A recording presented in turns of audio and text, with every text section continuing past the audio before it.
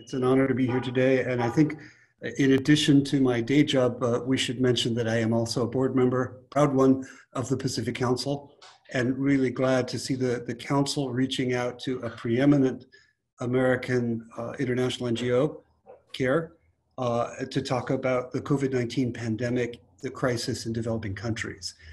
We have two wonderful speakers today. The first of which will be Michelle Nunn, who is the president and CEO of CARE. She was previously the CEO of the Points of Light Foundation, and indeed a candidate for US Senate from the state of Georgia. So knows both the humanitarian and the political side of things, which I know will be of interest to our audience. She's accompanied by Tatiana Bertolucci, who is the regional director for CARE in Latin America. Has 8 years with CARE, has worked in Brazil and throughout Latin America, and specializes on development and humanitarian affairs in that continent. So very happy to have you here today. And one second. Michelle, I wanted to start out with you. You recently wrote an article for Time magazine noting 5 things that we should be doing in the fight against coronavirus in low resource settings. Can you share those with us?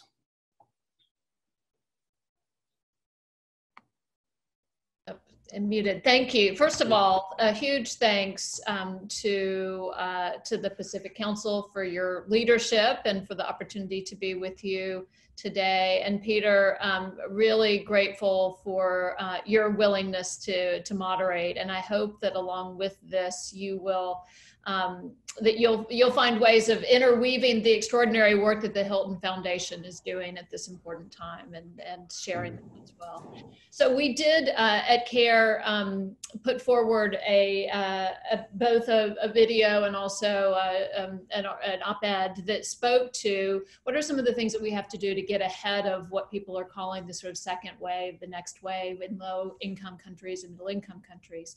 And quite simply, we use the way of 5 points. One is bring on the basics. So the basics of water and sanitation, which for many of us, we take for granted that we can go and wash our hands 10 times a day.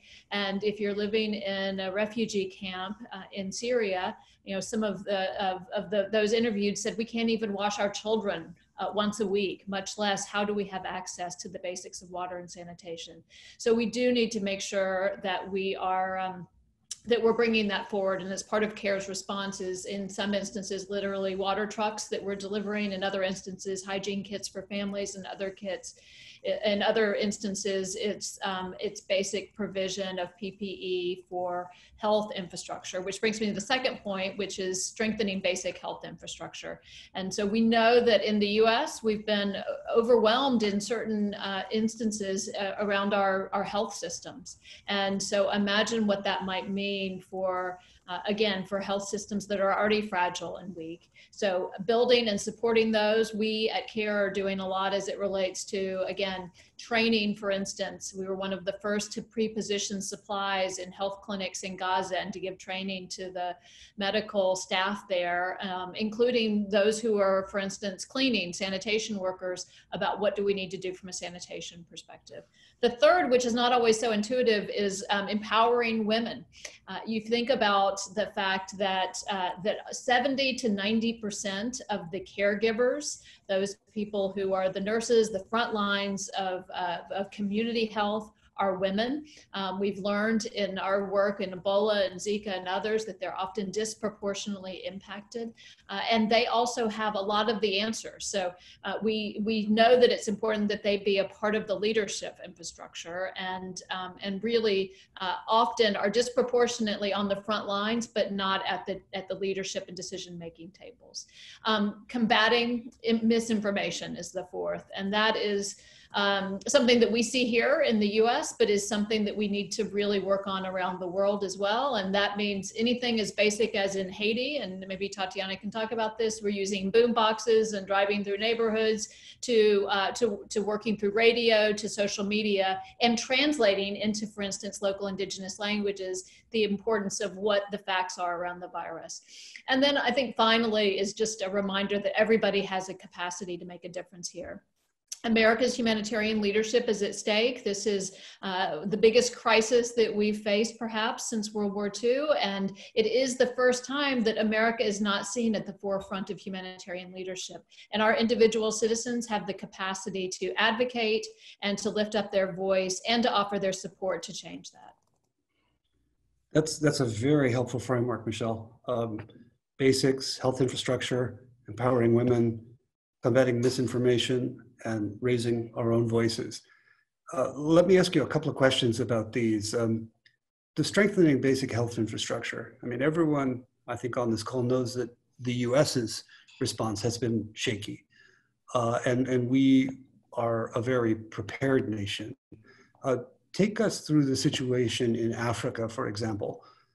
What is the capacity to respond, and how do you go about strengthening basic health infrastructure? Yeah, well, there's a great deal of variability, as you can imagine, around basic health infrastructure. But I think obviously America spends more on our health than any other nation, and in some instances doesn't have a return on investment that's commensurate with that investment. So some again, countries in Africa, as an example, those who have dealt with the Ebola epidemic have certain infrastructure and systems that have been put in place around basic community health that are advantageous. But from a sheer investment capacity into basic health infrastructures, much less technological capacity. So if you think about the number of ventilators in some countries in which you have tens of millions of people, you can count on your fingers the number of ventilators that have capacity. So we do need to think about, especially at this time, new approaches to thinking about how do we support, and especially to bend the curve. And a big part of that, I think, starts with prevention as much as possible. I think it's why so many countries in low income in Africa, middle income countries have taken very stringent quarantine efforts to try and ensure that they don't lead to collapsed health infrastructure and systems. But I do think we have to do some of the, again, basics. How do we get water and sanitation into hospitals and clinics where sometimes even that provision is not available? And then we do need to also think about how do we secure, again, if you think about instances of the ratio of doctors to population, much lower in places in many countries in Africa. And so we need to be particularly, it's always important to safeguard health, but those are precious resources that will be vital to the fight ahead. So ensuring that they have PPE. And then I think we do need to think about what are the global ways that we're responding to this, in the same way that we're struggling in the US with our health systems that are so localized, and there are certainly advantages to that, but it does call for a coordination across our nation. And the same thing is true across and around the world, which is that we have to have, for instance, the partnership of WHO, and we have to have a global response that not only helps support local governments, but that also helps us figure out how to distribute the kinds of provisions that are going to be necessary around the world. Yeah, I totally agree with you on the partnership for WHO, key in this fight. There are a lot of actors in a public health response. Could you sketch out for us kind of the division of labor that you see when you use the word we? What part is for care? What part is for national government? What part is for the UN system? Yeah. Well, and there's so many different dimensions to this, as you say. So At a basic, well, let's start at the top. If you have a system that has leadership at a global level and you can surge resources, supplies, and infrastructure around the world as they are required, and you start to also know and recognize that no community will be safe until all communities are safe. So in other words, you can't put out a fire in one community and think that it will be safe if there's one that's raging even again around the world, because those embers will eventually create a conflagration somewhere else. Again, we have to extinguish the fires around the world. That's why it has to be at a global response. Then you have, and by the way, that involves also these kinds of coordinated efforts with our CDC, but there are disease control centers now around the world. They need to be in communication and working together. You then have national governments, and they have to invest important revenue and resources into their health system, higher than I think we will have seen before. And we are going to have to partner with them in engaging in those resources. There's all sorts of things that go along with that too, around canceling debt, surging support for them so that they can invest appropriately. And then we need to, where we can, make sure that we're partnering, again, the kind of science that is being developed around the world in the most important ways to the places that need that support. So one thing that's energizing and exciting, I talked to my colleagues in India, they said, there are millions of scientists in India alone that are working on solutions for this. So imagine all of the global intellectual capacity of the health and science community being brought to deliver against this. But we do then have to think about the community infrastructure in INGOs like CARE, community health workers, local INGOs, and how are we working to build trust within communities to ready ourselves for the provision of vaccines, because it's not just the scientific discovery, it's the capacity for distributing it that will be important. And how do we continue through those community efforts to ensure that we are keeping the pandemic at bay in order for science and health systems to be able to catch up. So lots of players in all of that, and a lot of coordination that needs to happen. Yeah, I think you outlined that very well. I want to take a page from my youth when I was in my 30s, and I was a field office director for Save the Children in West Africa, and participated in a whole global effort to immunize children, where people had realized that we had the technical know-how, we had the money, and we had the nominal political will to vaccinate, to raise vaccination rates from 20% to 80%. But what was required was leadership and coordination and really belief that it could be done. I'd love to hear your response about how do we get back into that playbook, and how do we nail this question in the way that we nailed child immunization in the 80s and 90s.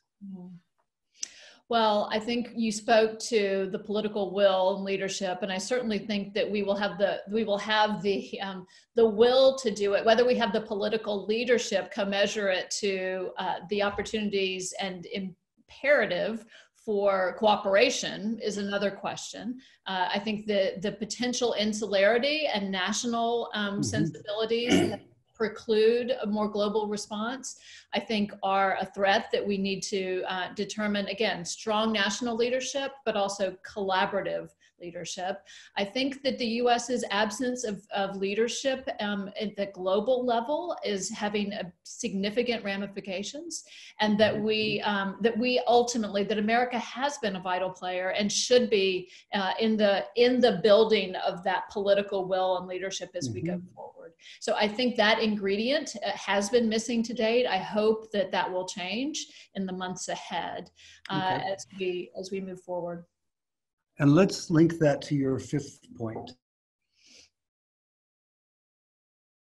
about individuals raising their hands, right?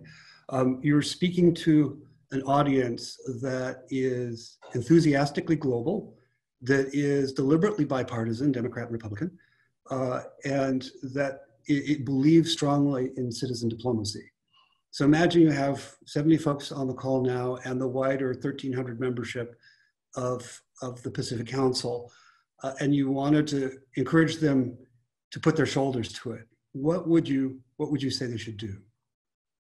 Well, I think there's a very practical and important advocacy voice that needs to be lifted in the coming days and weeks, which is legislation that will be before us immediately, which is to ensure that we have a provision of $12 billion for international affairs and international humanitarian aid. And if you think about the trillions of dollars that have been spent, that is a very small proportion. We understand the importance of dealing with this incredible crisis here at home, where we have enormous well, it's an enormous crisis. And I think that kind of investment is both warranted and critical, and it demands bipartisan leadership. And I think we have that, but it is going to take people like those that are a part of the Pacific Council lifting up their voices, telling their congressional members that they're actually for international aid at this moment, and that they recognize that this virus shows our interdependence more than ever before. All right, fellow council members, you heard it here. We have our homework assignment. And I'll come back to you. I see some messages coming up or questions coming up in the chat. I'll come back to you about. Put an exclamation point on that. If you want more information, the CARE Action Network, if you Google CARE Action Network or go to the CARE site, you can learn more about how to specifically reach out to your congressional members there. Super, super, excellent. So Tatiana, let's look a bit more at another region. Let's look at the question of Latin America. How is COVID impacting Latin America? What are the main things you're seeing? So I think, first of all, again, thank you for the invitation and thank you for joining us. Latin America is one of the hardest hit regions in the global south at this moment with COVID. We have more than 200,000 cases. And more than 11,000 deaths, and that's underreported. We know that we have an inadequate testing systems. That has been a struggle in the whole world. Again, in the global south, the access to testing at this moment is much more difficult, and the capacity to purchase it is as well. What we are seeing in Latin America is not only the high numbers, but there is a question on many of the governments have taken action and measures quite early on to prevent this virus, looking at what was happening in the US or Italy or Spain. And we still are seeing a huge spike. So there is a question on why do we see that happening? And the key factor is inequality and poverty. If you look into how Latin American economy is built, it's quite easy to explain that when you have more than half of the population depending on informal economy, which means they depend on daily salaries, it's quite hard to maintain social isolation. People will leave their houses to try and get the work done for that day, because without that money, they will starve.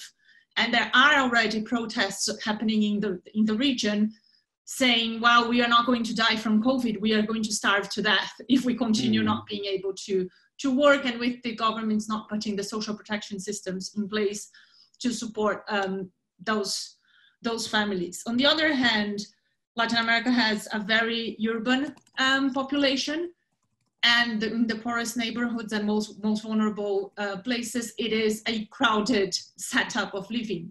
So social isolation is quite hard if you live in a small house with 10 people inside, and at least one of them has to leave every day to go and work and go back into the houses. So the spread rates are quite high. And then there are the issues that Michelle mentioned as part of the global characteristics, that is the poor access to water. And if you don't have how to clean your hands, you probably are not going to be able to prevent this. We are seeing hospitals that do not have access to water in Latin America.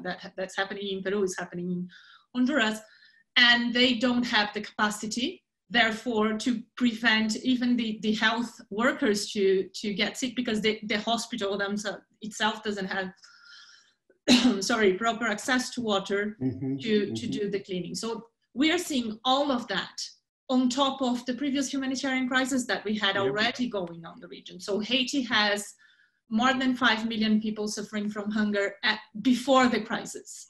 And with the crisis, that gets much more serious. Same for the dry corridor, the Northern Triangle in Central America, that was going through one of the hardest food security crises with 5 million people as well in the 3 countries, El Salvador, Guatemala, and Honduras, suffering from hunger, or the Venezuelan crisis that has inside of Venezuela, and the numbers we have from Venezuela, unfortunately, we cannot say we trust, but we had at least 7 million people inside of Venezuela in hunger, and then we have 5 million people that are living in very vulnerable conditions in the other countries. So we are seeing, for instance, we saw people walking through Colombia, Ecuador, and Peru to leave Venezuela, to run away from poverty. We are seeing people trying to get back into the country because they lost their capacity to have an income. So it is very complex when you have this kind of overlap of different crises in very vulnerable populations, right? So this is a little bit of how the situation is in Latin America at this moment. Okay, you've done an excellent job setting up the problem statement. And, you know, and there's a ton of stuff to be angry about here, or to devote one's career to. If you were a doctor or a nurse concerned about immediate improvement in the situation, how do you tackle these things? I mean, here in the States as well, we've got health outcomes are totally related to income inequality, to lack of housing, et cetera. But those are long-term fixes. What's the short term? What's the medium term? What's the long term in the response? So I think one short-term response is strong leadership to put in place the measures for doing social isolation and preventing the spread. That looks a bit differently in Latin America. A lot of that probably has to do with safety net programs, conditional or unconditional cash transfers for the population so that they don't have to go out and work. And that's, again, 53 to 60% of the population that depends on daily salaries. It is a short-term response. It's needed because that's what will prevent the overflowing of people for the health systems. 2, organization, and I think we are seeing some very similar challenges between the US and Latin America at this moment on how to coordinate the response to make sure that hospitals are having access to the basic equipments, either protection equipment for the employees, but also the equipments, ventilators, UCI beds, and so on. With one difficulty that is extra, that is the capacity of governments to purchase that in the current economic crisis is very complicated for Latin America. But there is still possibilities on, if we have the debt relief, for instance, that will empower. International cooperation will be key and is key, and I think that leadership on supporting countries in the global south to be able to respond. Those are things that are more or less short term, and then we need to look at. On the longer term, the strengthening of the health systems and the strengthening of community-based health solutions is important. We've learned from, for instance, from our response to Zika, that a lot of the information management, monitoring from cases and so on can happen at community level if they are resourced, educated, and trained to do so. And as we know that till we have vaccines, this will have to be managed throughout public health systems, and the community management of it will be key. The other thing is, as we pass the initial impact, how do we go back into the economic activities in a way that generates more equality than inequality in Latin America? And we'll need to, if we want to truly make a difference here, we will need to solve some of the historical issues. Those were always structural problems in Latin America. We are just learning how aggravated they can be. So I think that's a bit on the medium term, providing the economic solution, supporting the agricultural producers so that food is arriving into the system, enhancing the local markets. And I think that on longer term is about the higher structural issues that we face forever in Latin America. So we are talking about corruption, we are talking about governance and transparency issues that will be, for the longer term, key to continue managing this crisis. Throughout the 3 of them, there is one thing that is fundamental, that is investing in women and girls and letting them lead a part of this work. Because they are in the front lines, because they are the caregivers, because they are responsible for a lot of the informal economy and the care economy. When we talk about community health, we are talking about women and girls. When we talk about the health providers, we are talking about women and girls. And that's a key component in the short and in the longer term. Tatiana, that was great. Thank you. A really helpful response. Something strikes me in listening to you. A lot of the problem statement setup that you gave, and even a lot of the solution setup, has to do with political processes. Now, CARE is, it's an international federation, but it's also a US-based network. Correct me if I'm wrong. And in any case, doing this is highly politicized across a range of countries. How does an organization like CARE, if you like, protect its bona fides and its mandate to operate at the same time that it tries to address injustice? I think that we, as CARE, have different functions to be up to this crisis, right? We have, and we are working on a very direct response in providing the basic humanitarian support and relief.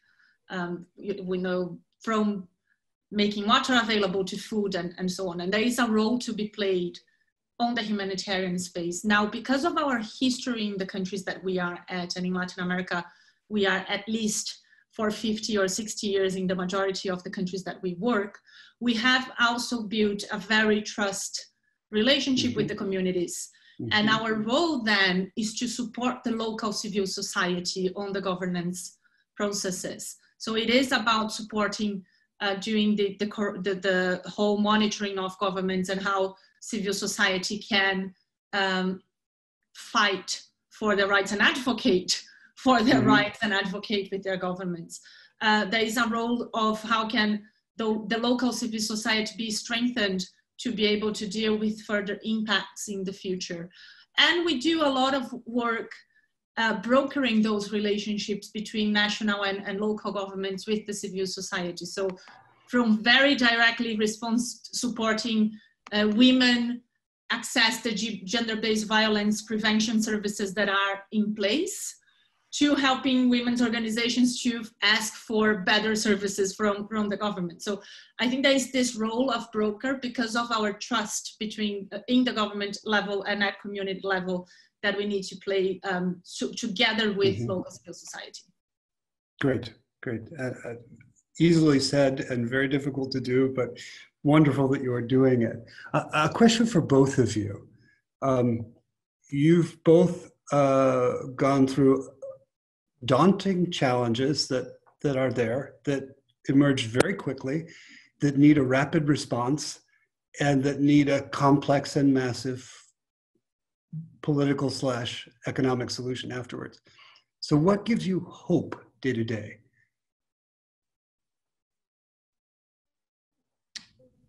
You want to go first, Tati? I can. So some things that give me hope. The strength of our teams in the field. We are talking in Latin America about Ecuadorians, Guatemalans, Honduran people that are fully committed in making a difference in their countries. And we are seeing amazing responses from people adapting to learn how to do their work via telework and attending Venezuelan population through the phone, to people really available to go out and deliver the food that needs to be delivered for populations in Haiti. So I think that's really inspiring, just the fact that we have people willing to do that. And at the same level and in a similar way, the partners that we work with on the ground, that are day in, day out telling us, you know, we've had partners from Guayaquil that you probably saw some of the news of the very horrible situation, telling us, you know what, this always happening, and if we don't keep doing what we do, this will be worse. Therefore, here we are. And what do you need from us? How can you support us? How can we work together? That's what gives me hope, because at the end of the day, it will be on those hands that the transformation and the solution will come from. Even when we get a vaccine, even when we get at the end of the day, those are the people that will make things possible. So that's what is giving me hope. And you're broadening our idea of who the heroes are, basically. Yeah. Yeah, wonderful. How about you, Michelle? Well, all of those things that Tati said so well, I think I take great inspiration from the leadership of our team members around the world. And I have over the last weeks been getting messages of solidarity and support to I think our U.S. citizenry at large, from my colleagues in West Bank and Gaza, from India, around the world, wondering how we're doing here in the U.S.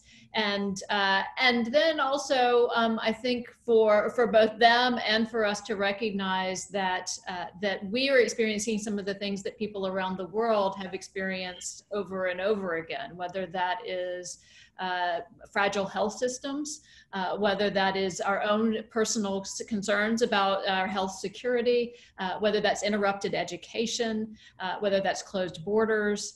There's a whole host of things that I think can give us all a sense of empathy and solidarity in new ways, and that I hope that we can build upon. And often out of crisis comes extraordinary creativity and ingenuity. I see that in our own teams at CARE in Ecuador. They, within a few days, had managed a non-physical way of creating cash transfer through a digital partnership with the National Bank in Ecuador, where people could go directly through a text message to get ATM, to an ATM machine. So there is an enormous reservoir, I think, of compassion and creativity that's being put to work. When I, again, talk to my colleague in India and think of all those scientists around the world who are fighting, in some sense, together, collectively, to bring to bring care and to bring also ultimately a vaccine to this.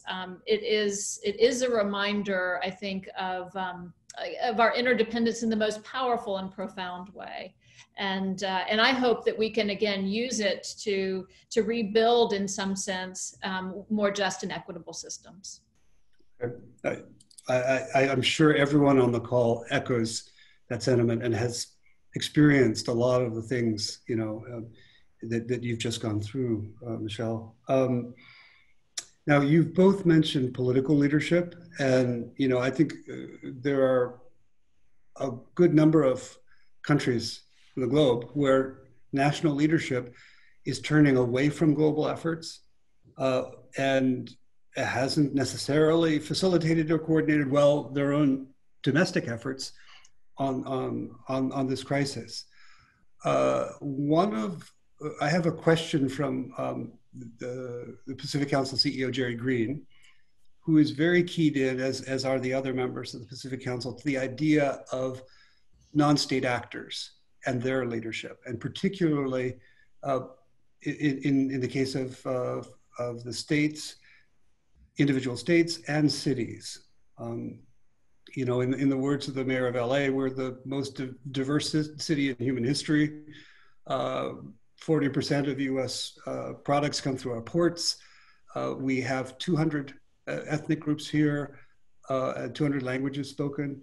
And yet we have not grown into our role as actors in global humanitarian efforts. Can you tell us, and maybe I'd start with you, Tatiana, because what I've heard of the leadership in Sao Paulo is that it is very connected to global efforts from your mayor from the mayor on down. Can you tell us a bit about the roles that cities can play and groups within cities in tackling things like this?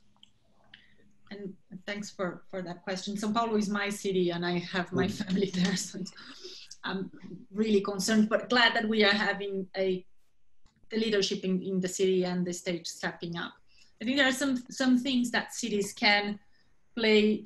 One, in their national roles, I think we are seeing how a different leadership can respond differently from the federal governments. And I think Brazil is a very clear case of how some cities are stepping up.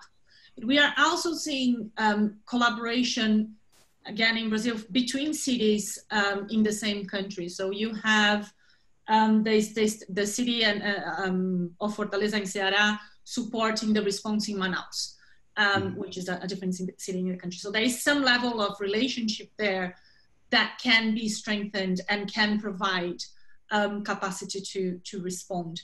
Even in between or across countries, we are starting to see a collaboration being born between the mayor of Quito and the mayor of Bogota to think about the strategies to deal with the Venezuelan population in both cities, in one in Ecuador and the other one in Colombia. And that's happening without a very productive engagement from the national governments from both countries. So there is a role, because the city, the municipality is the place where the problem happens at the end of the day. That's the closest action that you have to respond. There is a role to be played on sharing knowledge and sharing strategies that we are starting to see, and I think that can be very productive, right? Even in cooperation with other countries as well. I would just add, I was a part of a conference call, for instance, the Bloomberg team, the Bloomberg Foundation has been coordinating mayors from around the world and using shared resources for their response. And it's, it's an extraordinary thing to see the mayor of Syria, a mayor in Sierra Leone taking on also some of the same lessons as the mayor in Ecuador, as a mayor who's living in Ecuador or the US, et cetera. So I think thinking globally at the same time that we're thinking locally is quite important. I would say that I do think one of the things that this does is reinforce for us, though, the important role of government, that there are as much vibrancy and dynamism and creativity as we have seen and will continue to see from civil society. And local neighbors helping neighbors is always at the heart of humanitarian response. But this does call out for us that failures in government, failures in investment in infrastructure and protective systems and safety nets does have enormous consequences. And ultimately, I'm in a state of the state of Georgia where the governor is disagreeing with the president, who's disagreeing with the local mayor, to have a system that has very little coordination between the dimensions of governmental leadership is I think both disconcerting and also, again, shows how important good governance actually is and what a difference it does make. And just on a brighter note, I will say, and as so many have taken note, that it is interesting that some of the most remarkable national leadership has been led by women leaders. So whether it's Taiwan or Germany or New Zealand, we do have models of governmental leadership that seems quite inspiring and hopefully where there can be shared learning.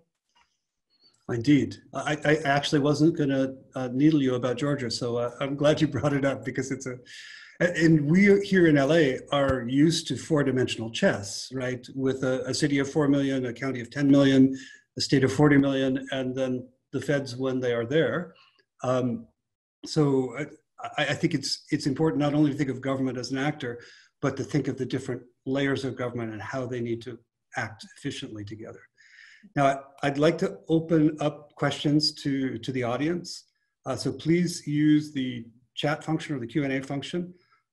And I have one here from James Lee, who asks, even if vaccines and treatments become available, how can they become readily available to developing world populations, given that they're very expensive? An equity question. Do you want to take that first? I can start, and that I think it's one of the concerns, because we are already seeing how the global competition for protection equipment or ventilators has been a challenge for the access of developing countries. And we can see that happen with the vaccines as well. So hopefully we will be able to organize our global value chains before, fast enough for that to happen. But there are ways and roads from international cooperation, again, cooperation between states from the north and from the south, enhancing the capacity of production in developing countries, and there is a role there for the national governments to be played on being able to produce the vaccines in the national countries. There is a choice on how this vaccine will be or not protected by patents and so on that we need to look at, right? And I think we have experience, for instance, with the HIV treatments and how the countries that were able to break the patents are now being able to better treat patients. So that there is a global dialogue about that. And then the role of the World Health Organization there is, again, key, because that's part of the coordination mechanisms that we will need. So those are my initial thoughts. I don't know, Michelle, if you want to complement.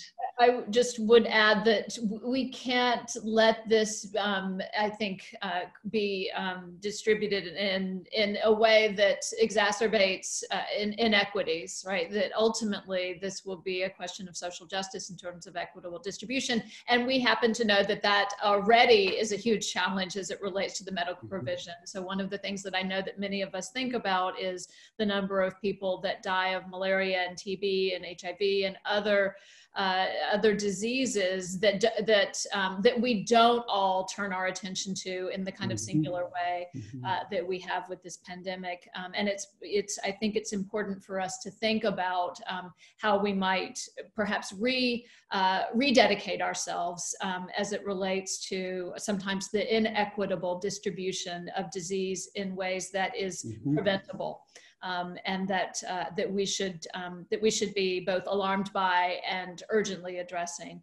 And then I guess the only other two things are that I do think that we have to recognize that just having the vaccine is only a part of the larger conditions for success here, and that we have to start now developing the distribution systems. It's one of the ways that UN agencies, international INGOs, local organizations need to be the ground troops readying for that vaccine, and that we need to also be considering how we continue the prevention and preemption part, and sort of keeping the curve down while we give ourselves that time over months or years if required.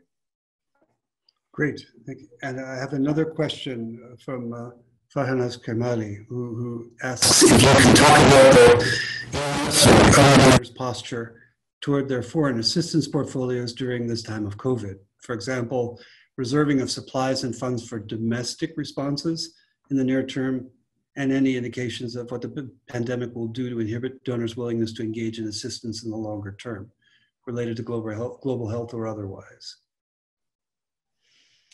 Peter, I missed the very first part of your question. Sorry. Well, basically that it appears that the US and other donors are really focusing their resources on domestic response. And in some cases, countries are prohibiting the export of personal protective equipment. So there's both a question about, if you like, hoarding resources for oneself, both financially and materially, when the pandemic is global. Well, yes, I think Tatiana pointed to some of the issues that the United States has had as a way of thinking about this globally as well. If you look at, for instance, the war between the states for the provision of PPE or the ventilators, like that is a completely unhelpful approach, right? And I think it's been pointed out, there is, of course, the governor in New York or the governor in New Jersey should be the steward of as much positive supplies and support for their own citizens as possible, but they want to be a part of a coordinated effort. So they are not pitted against one another. And that same thing needs to be true at a global level, so that we are, again, in a spirit of shared humanity, really coordinating our efforts so that we can surge supplies where they are required versus hoarding them where they're not, but that we have a collective sensibility. The supply chains for PPE are global. And so again, our interdependence around the supply chain demands a coordinated effort, in addition to it being the humanitarian and moral thing to do. Well, so let Todd, me ask you. I want to add to that. Yeah, I think the only thing I would like to add to that is the importance of also understanding that this is a crisis in which turning to your own country, turning into inside, will not solve the problem. Because even if you were able to successfully, completely eliminate the virus in one country, we've learned that this virus will come back as long as it exists in the globe. So it's not only about, it is about the global chain and the need of coordination, but it's also about the very logic thing that responding only in your country will not solve your problem. So you need truly to look outside of the borders and understand the crisis and collaborate globally. And that there's no other option on this one. That's my addition. Supply chains. That was deliberate, that people set up supply chains that worked in optimal conditions. And now they're realizing that we have no stockpiles around the world equitably or in our own countries. Do you think that there will be changes in the future about how globally people try to provision things? Tatiana, why don't you take it? I missed the first part. I think I'm having internet challenges. Sorry. I also missed the first part, sorry. Okay. So I think it was on Peter's sound. Clearly, I'm not being clear. It's really a comment, I think. Michelle, you mentioned that supply chains are global, but I think there is some rethinking now about whether supplies should not be stocked better in every place, because I think that's something that we've come up with. Yeah. You know, I've got one question here that is almost as much to me as to the two of you, I think, about funders, bilaterals, multilaterals, philanthropies. How are they seeing their role now that they're being asked to fund both in their own countries and globally? So you it's can our definitely take that one, Peter. That's a good one for you. Well, it's not a difficult one for the Hilton Foundation, since we've always worked both domestically and globally.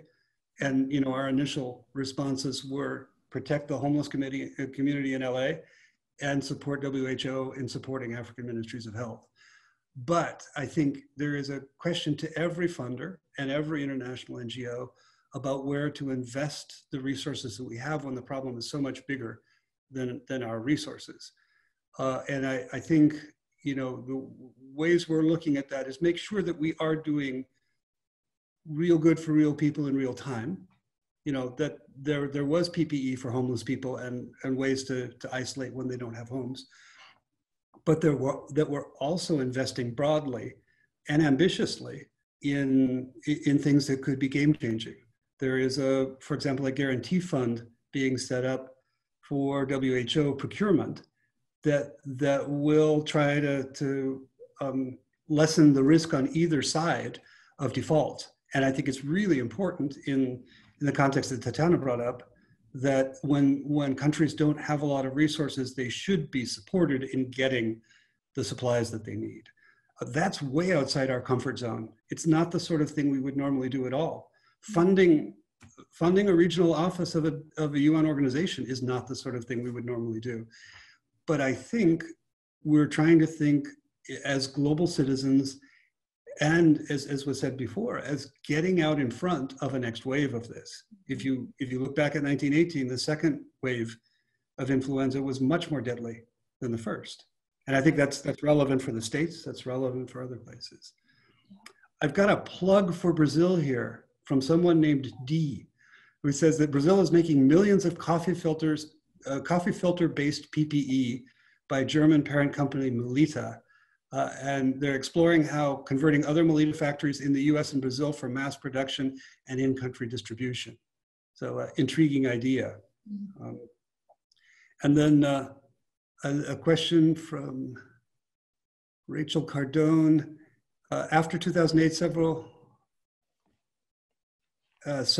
bilateral agencies' funding was constrained due to austerity, despite considerable need. And even before COVID, there's considerable donor fatigue to the UN to address famine, et cetera, et cetera. Given the health crisis and the economic crisis, what are you hearing from colleagues in the funding community about funding commitments for 2020, 2021? You guys want to take that, or pass it back to me. We will definitely want you on the hook for part of that question. But I'll take it a little bit. I mean, I think we are all enormously concerned about donations, investments, and resources. And I think for big organizations like CARE, for small organizations, they're worried about their unrestricted dollars. They're worried about their very, continued existence. And on top of that, they're worried about whether we can come close to what is necessary and required to fight this this pandemic in the moment. The other thing I would add is I think there is a great concern about what people are calling, and people are calling different things, but sort of the second wave of pandemic. So whether that's, for instance, gender-based violence as a result of this, or whether that's interrupted education that has long-term consequences.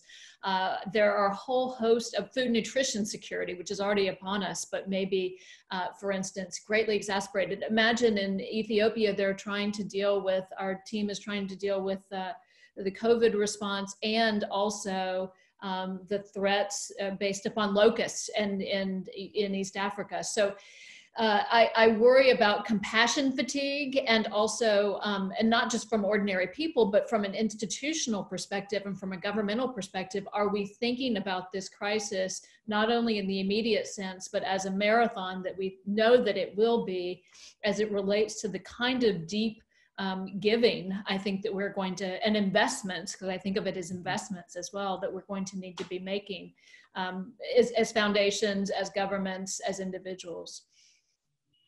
Now my hook, huh? Yeah, now the hook. The person asked about 2020 and 2021. 2020, I think, is pretty clear. Foundations took an initial 20% hit with the market dive in March, but I think most endowments are back up to a 10% hit. That is, their endowments are worth more than they were at the end of 2018. So foundations are not, as a species, in a bad situation, although the economy could certainly go through the floor more. And because of that, I have seen hundreds of foundations say to their grantees, we will ease restrictions, we will make life easier for you, we know that you need to do other things than you signed up in your grant for, and we will consider whether we should go above the 5% payout rule that preserves our assets. I know that in our own board it's a strong debate, because there are those who are stewards of it and saying, let's not rob future grantees to pay today's grantees. And there are others saying, we haven't seen a crisis like this, an economic one, for 100 years. My guess is that most foundations will exceed payout this year, but the thing to watch is next year, because we can't keep doing that and preserve our capital. But I would say too, foundations are, since their assets are linked to the stock market, they are doing better than the general population, and that means they should do more. We've got an interesting question here. How have perceptions of the US and China changed in developing countries over the course of this crisis? That may be our last question, and then I'll ask you guys to give me some wrapping thoughts. Tati, you should take that one. So I'm not sure if I understood. It's how the perceptions from China and the US? Of China and the US, how have they changed in developing countries? The way people look at the US, the way people look at it's interesting, and I think there is a mixed bag of things there, because in one hand, you have the very xenophobic comments on this disease being born, created, the fake news that China created this in a laboratory. All of that is spreading around in the global south. But that goes hand in hand with also being the Chinese governments that are starting to step up on donations of protection equipment and ventilators to state. So there is this kind of strange moment in which people are questioning themselves, if they wanted to do this, then why they are helping us now, and this perception. But there is a perception of China leading an area that was usually an area that was led by the US, especially for Latin America, there is this humanitarian efforts of supporting those countries. And on the other hand, I believe there is a perception of, there is a lot of surprise, and I'm hearing from partners and people on the ground on how the US was hit by this crisis, because there is this belief that the US functions, right? And everything's great, and people, you know, they have the money to respond, and New York is the, you know, most developed place you can think of in many of our countries. And suddenly it's like, but if they are not being able to respond, what are we going to do about it, right? No. So I think it's an interesting dimension to this crisis, is seeing the perception of people towards the developed world. Mm. That's great. This has been a fascinating conversation, and I think really helpful to the membership of the Pacific Council. There are a few other questions that we will share with you offline because we don't have time to get into them. But really, thank you for these perspectives. And can I ask you each to give about a half-minute takeaway message for people? Feel free to give homework. What are the most important things for people to think about and to do coming away from the conversation? I'll go first, and then Tati, you have the last word. 75 years ago, CARE was formed, actually. So the first CARE packages went to post-World War II Europe. This is a generational challenge and test, much like that moment. And I think that America is in great danger of failing that test from a humanitarian leadership perspective, mm-hmm. as a leader in the world, and as a leader and in generosity as well. And so I would just urge the members of the Pacific Council who are to lift up your voices and to let's reshape this moment and ensure that we don't fail the generational test.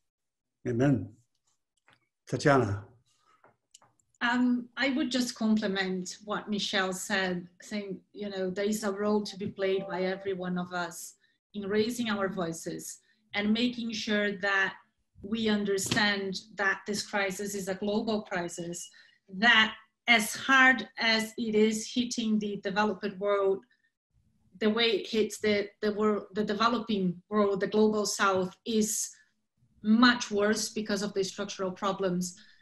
So let's make sure that we are aware of what's happening out. It's really easy to be so overwhelmed by what's happening in your neighborhood that you forget to look into what's happening at the rest of the world.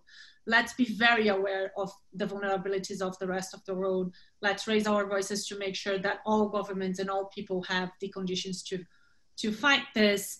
And let's make sure that we are in solidarity with one another cross borders, which is something that we are in deep need right now. All right, everyone, you heard it here. So stand up for global solidarity and working together on this, and make sure to look beyond our borders and be aware of what's going on everywhere. Thank you very much for a really lively discussion. And Thomas, maybe I'll hand it back over to you to wind up. Thanks so much, Peter. Pleasure. Thank you all so much. That was incredibly interesting. And thank you to everyone who joined us today.